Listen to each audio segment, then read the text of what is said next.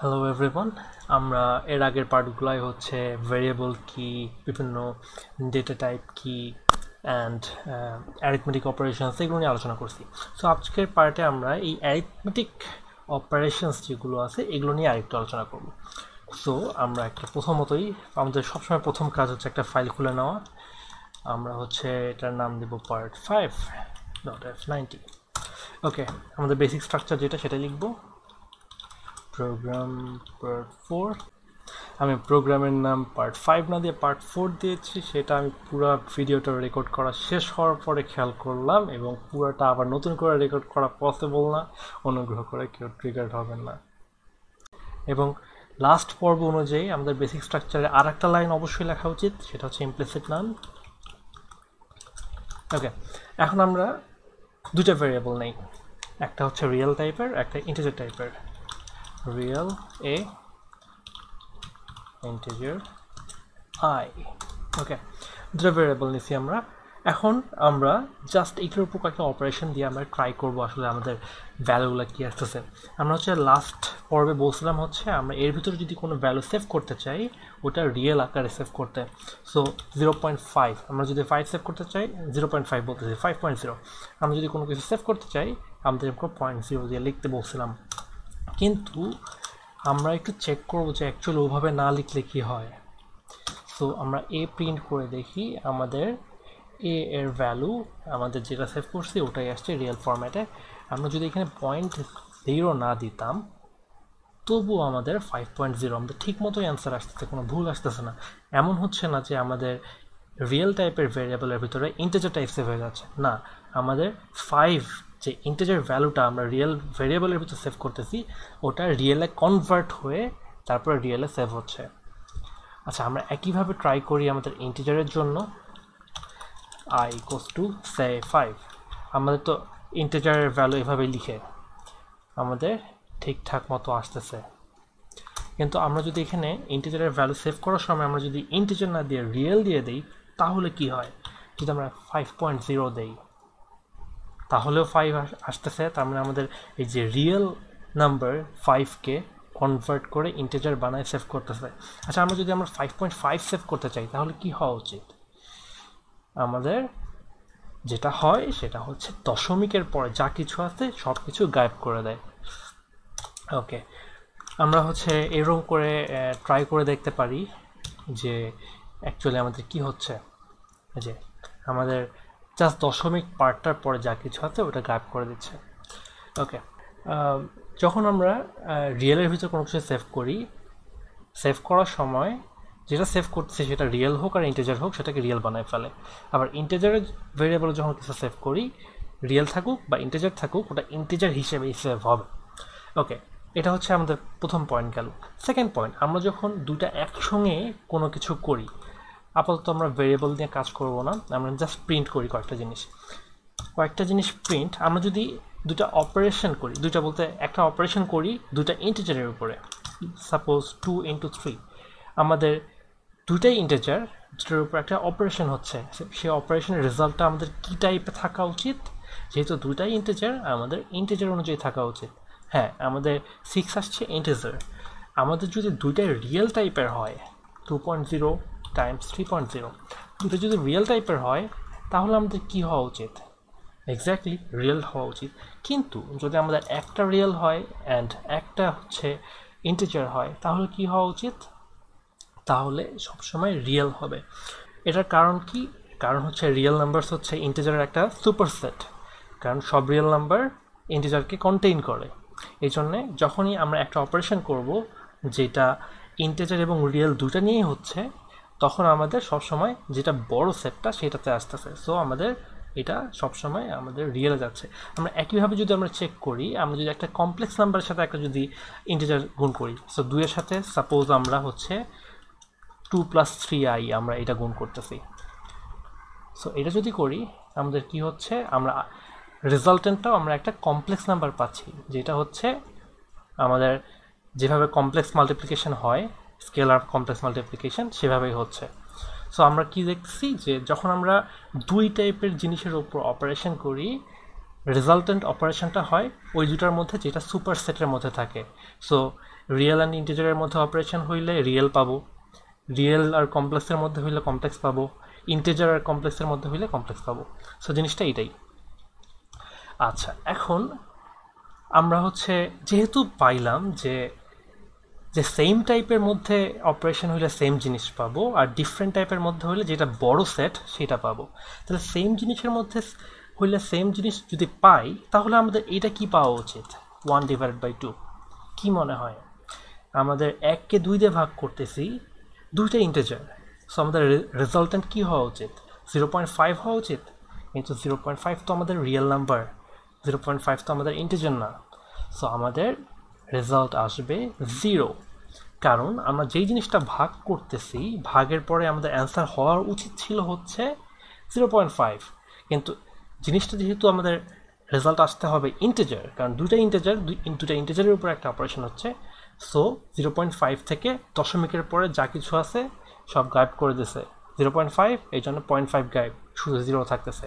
আমাদের যদি এখানে 9/2 হইতো তাহলে আমরা কি পাইতাম? 4। এক্স্যাক্টলি। সো 4.5 অ্যান্সার আসতো, 0.5 গায়েব করে দিছে। সো এইটা হচ্ছে আমাদের ইন্টিজার অপারেশন। সো এখন আমাদের অনেক সময় এরকম হইতে পারে, ধরেন আমাদের দুইটা ইন্টিজার আছে, একটা হচ্ছে কি বলবো,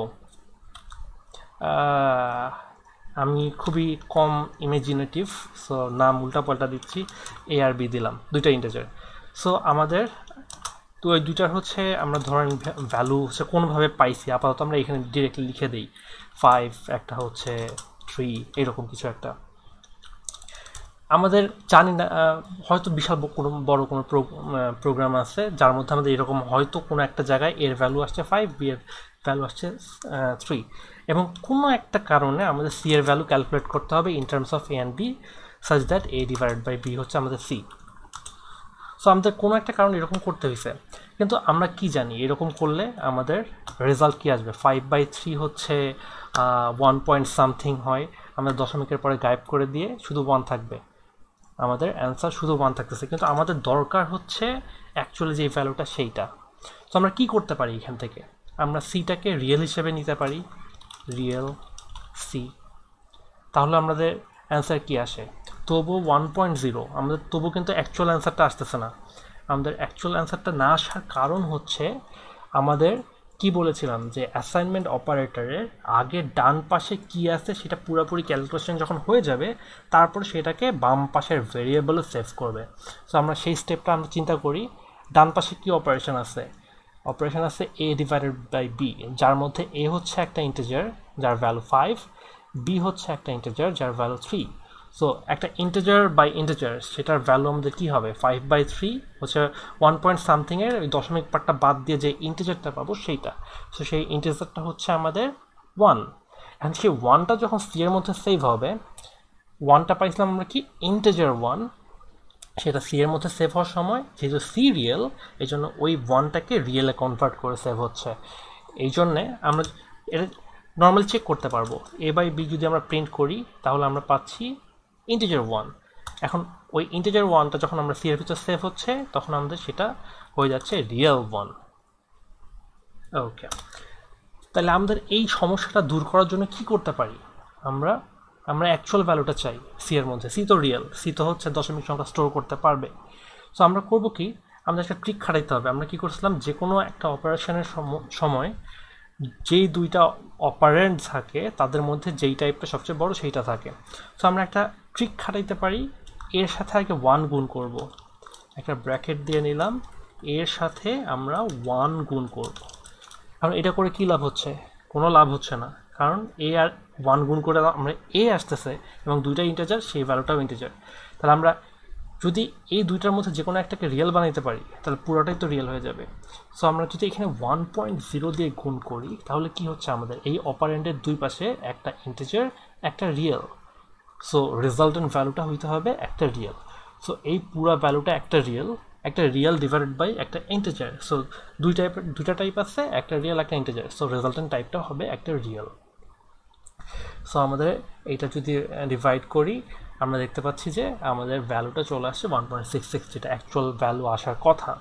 সো আমাদের কোড করার সময় এই জিনিসটা সবসময় সাবধান থাকতে হবে, কারণ অনেক সময় হয়ে যায় যে আমাদের কি করতে হয়, আমাদের একটা প্রোগ্রাম করতেছি, সামহাও আমাদের যে ভ্যালুটা আছে ওই ভ্যালুটার অর্ধেক নিতে হচ্ছে বা এইরকম কিছু একটা করতে হচ্ছে। যেমন হচ্ছে আমি একটা প্রোগ্রাম লিখি ইন্টিজার ডি, আমরা হচ্ছে একটা সার্কুলার, আমরা লাস্টের দিনের মতোই হচ্ছে কি বলবো, লাস্টের প্রোগ্রামটার মতো করেই করি, আমরা একটা ডায়ামিটার ইনপুট নিব এবং সেটার এরিয়া দেখাবো। সো কি করব, আমরা প্রথমে হচ্ছে রিড দিয়ে ইনপুট নেই ডি অ্যান্ড আমাদের, আচ্ছা আমরা আর একটা হচ্ছে নেই, ভ্যারিয়েবল নেই এরিয়া। সো এটা ডি ইনপুট নেওয়ার পরে আমাদের এরিয়ার ফর্মুলা কি হবে, আমাদের ইন টার্মস অফ আর এ থাকে পাই আর স্কোয়ার, যেহেতু আমাদের পাই লিখতে হবে 3.14159 টাইমস আর স্কোয়ার, আর হচ্ছে ডি বাই 2 এটার স্কোয়ার। আচ্ছা আমরা এখন যে ভ্যালুটা পাইলাম ওটা একটু প্রিন্ট করি, এরিয়া। আচ্ছা আমাদের যে ভ্যালুটা আসতেছে এই ওকে, যে ভ্যালুটা আসতেছে আমরা খুবই সিম্পল একটা ভ্যালু নিয়ে চিন্তা করি, আর এর ভ্যালু 1, তার মানে ডি এর ভ্যালু 2, আমাদের পায়ের ভ্যালুই তো পাওয়া উচিত, এটা থেকে পায়ের ভ্যালুই পাইছি, কোনো সমস্যা হয় নাই। কিন্তু আমাদের যদি ডি এর ভ্যালু দেই 1, তার মানে কি আসা উচিত আমাদের, পাইয়ের থেকে 4 ভাগের 1 ভাগ এই টাইপের কিছু, কিন্তু অ্যান্সার আসতেছে 0। আমরা এটা হচ্ছে কারণ একটু সাবধানতা অবলম্বন করি নাই। কি সাবধানতা অবলম্বন করি নাই, আমরা এখানে ডি বাই 2 দিছি, যার মধ্যে ডিও ইন্টিজার, 2 ইন্টিজার। সো এটা ভাগ করে, যেহেতু ডি এর ভ্যালু আমরা 1 দিলাম, 1 দিলে 1/2 ইন্টিজারের ক্ষেত্রে কি আসবে, 0 আসবে। সো আমরা এগুলো জায়গায় একটু সাবধান থাকতে হবে, আমাদের ওভারঅল আউটপুট আমরা রিয়েল চাচ্ছি, কিন্তু মাঝখানে একটা ইন্টিজারের অপারেশন করে ঝামেলা পাকাই দিছি। সো আমরা এটা খুব সহজে দূর করতে পারবো, ডি এর সাথে 1 গুণ দিতে পারবো, অথবা আরও সহজে 2কে আমরা রিয়েল বানাই দিই। সো এটা ইন্টিজার থাকুক, আমরা হচ্ছে একটা রিয়েল দিয়ে যদি ভাগ দিই তাহলে রেজাল্টেন্ট ভ্যালুটাও আমাদের রিয়েল হবে। আমরা এটা রান করে দেখি, 1 ইনপুট দিয়ে দেখি, হ্যাঁ আমাদের অ্যান্সার আসতেছে। সো আমাদের এই জিনিসটা সবসময় মাথায় রাখতে হবে যে আমরা যখন অপারেশনগুলো করব, কিসের উপর অপারেশন করতেছি, দুইটাই রিয়েল, দুইটাই ইন্টিজার, নাকি মিক্সিং কিছু আছে।